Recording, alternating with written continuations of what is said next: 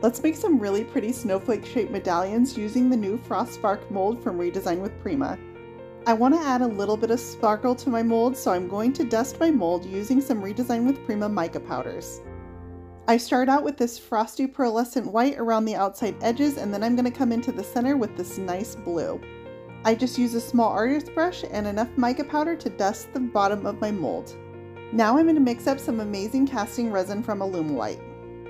I'm going to mix equal parts of A and B into my silicone cups, stir for about 30 seconds, and pour them into my mold.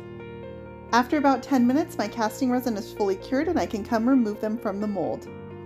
I flex the silicone a bit and they pop right out. These are gorgeous. The finishing touch on these is going to be a little bit of gold gilding wax to bring out all those details.